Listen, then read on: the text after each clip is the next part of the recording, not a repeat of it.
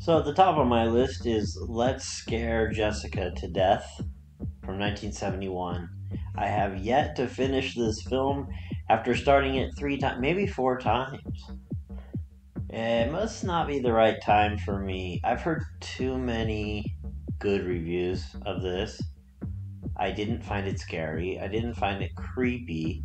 It is said to have a lot of atmosphere, which I would probably, on a scale of 0 to 10 for atmosphere, I'd probably give it about a 6.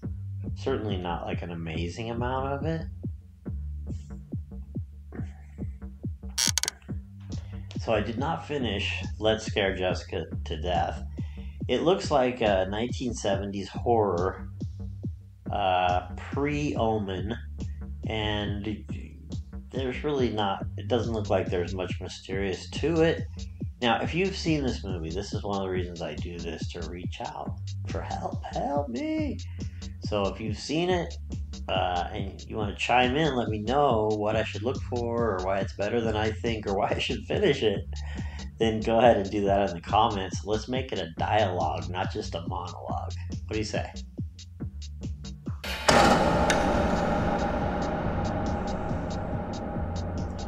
On to the next film that I did not finish, Life Force of 1985. Well, I'm not that impressed. I was really hoping for something from this film. To me, the best Tobe Hooper is The Funhouse. Have you seen it? 80s film. Totally creepy, freaky, sideshow freak, cooped up by himself, goes nuts and kills people. It's just, that's not really the plot, but it's something along the lines of sideshow freak. I'll leave it there.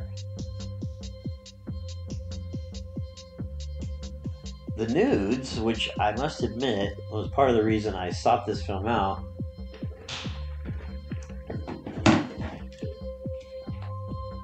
they were pleasing to me. But I just didn't latch on to what was going on in the plot. Maybe it isn't my time to really take in this second film that I tried to watch this past week. It is a very highly reviewed film. Again, if you know about Life Force, I've seen a lot of you guys writing about it on Twitter and on your own sites.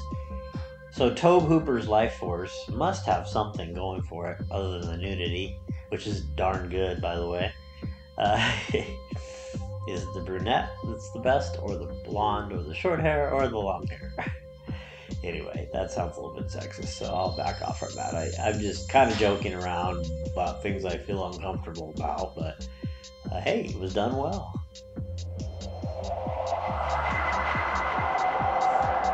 My next film is Ghost Story, and this was neither scary. This is from 1981.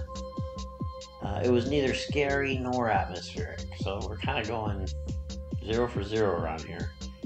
Fred Astaire is fun to watch, but he's actually way past his prime in this. It has the best title though, Ghost Story, and font and artwork, and that yellow moon with everything else two-tone.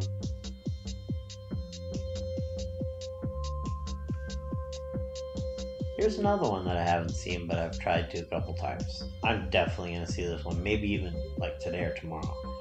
But I do want to make a few notes about it, and if you'd like to see it, and then we could do a show on it, or you could make it a dialogue in the comments, that's why I'm here. I guess if it continues to be so easy to do, I'll probably have to challenge myself by getting some more people on, but you could also enter into this with me. Love to have you. So it's called The Old Dark House. It's my first time watch. I started watching it, and have you seen it? Leave replies. I didn't finish this one because it was just moving too slowly for me, and I think I had a block about it being from the 1930s. And sometimes you think about those shiny horror movies that just came out that are begging for your attention. I think that's what happened here. But should I see The Old Dark House? 1932. Open 24 hours. Should I see Open 24 hours? So we'll leave it at that. Seems like it's kind of a lower caliber film than the ones I've been mentioning, but hey, I could be wrong.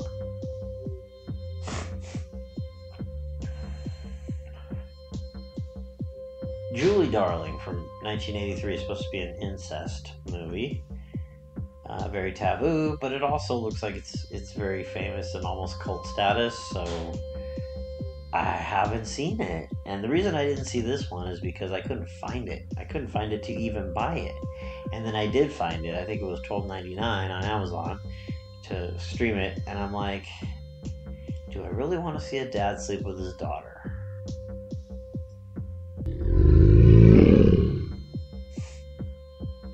I came to the conclusion that maybe another time.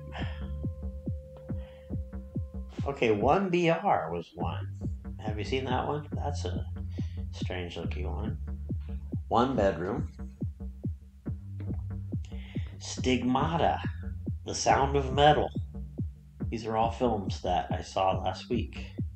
Have you seen The Sound of Metal? I mean, I would say if you're going to go out and see a movie, or you want to see a movie tonight, see The Sound of Metal.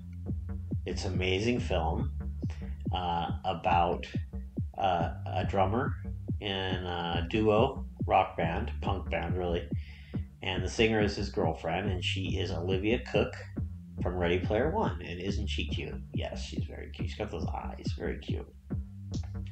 Anyway, so the movie's brutal. I won't say too much about it because, in truth, there's really a lot of points going on here that a lot of people will take a lot of meaning out of this movie in different ways. I was really struck by the point where the drummer was realizing his hearing was not coming back. That got me in the gut.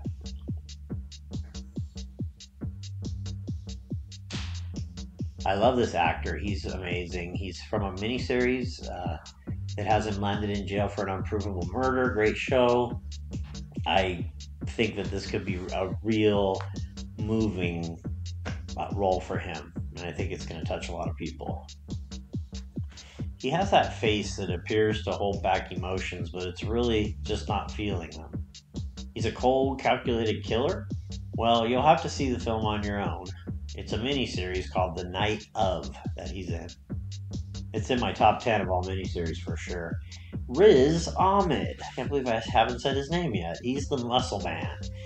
And I must say he's done well at the new Starling workout years. They all seem to fall into that. I'm like Beck. I'm a total fucking wimp. I think he's got arms skinnier than mine, but I digress.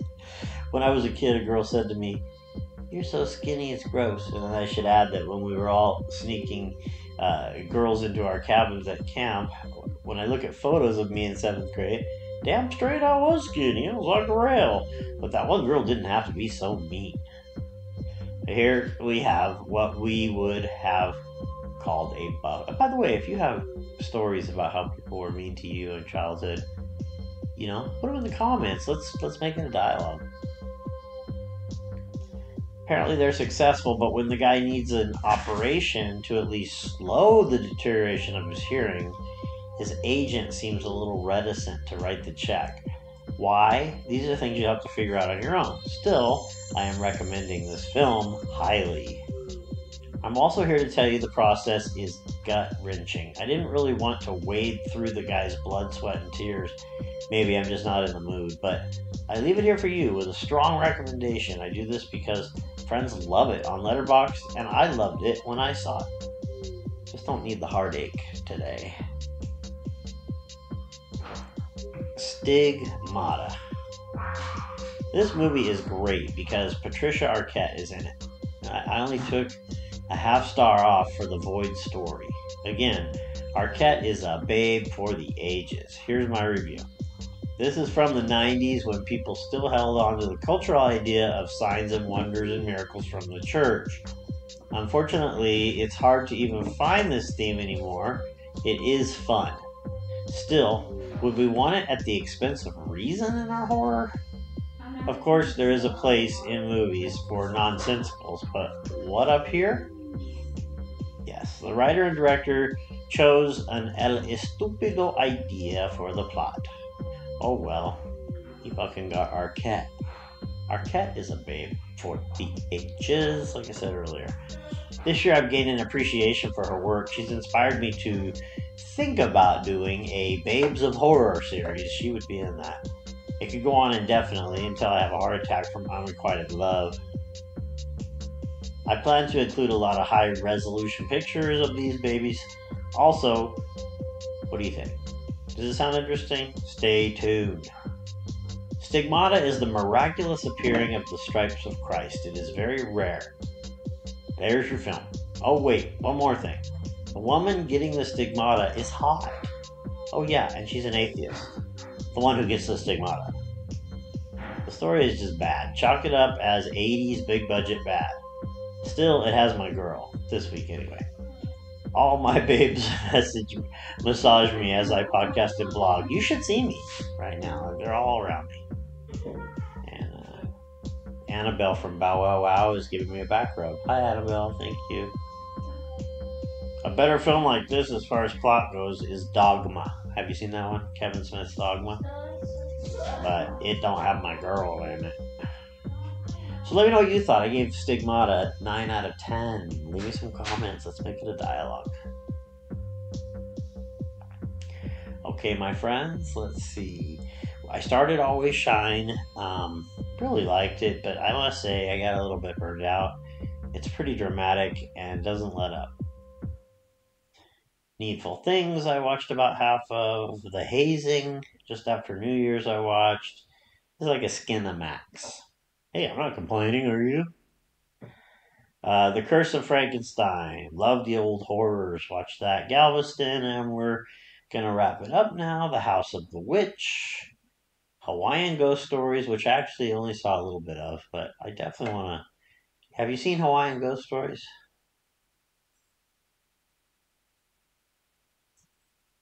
And this has been. Let's look at my letterbox.